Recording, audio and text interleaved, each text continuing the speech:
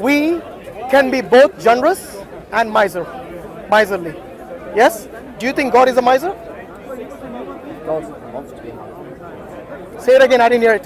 God can do whatever God wants to do. Can God be a miser? He can. Are you sure? Yes.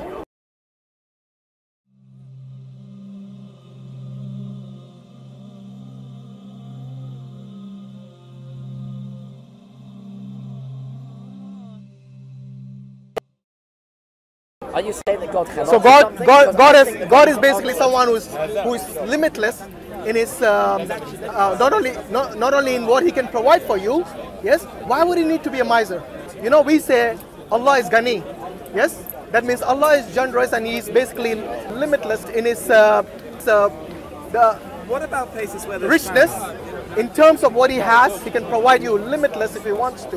Yes. We wouldn't say Allah is miser.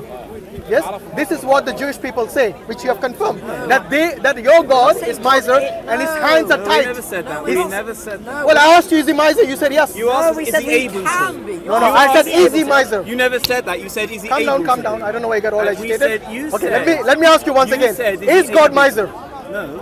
Is he a miser? You asked, is he I said. I'm going to answer the question. Is God miserly?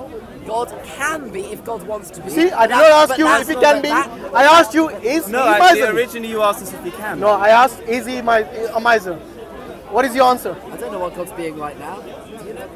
God. I asked you very clearly, is God a miser? And you guys, well, yes, if he wants, he can be.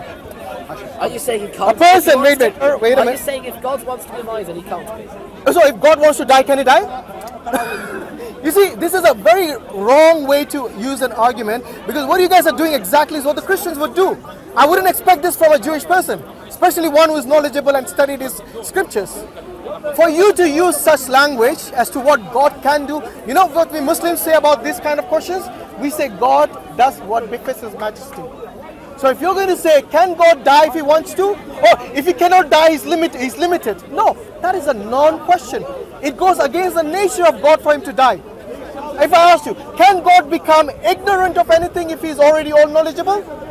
No, he cannot, because this goes against the nature of God. And that is what we Muslims would say.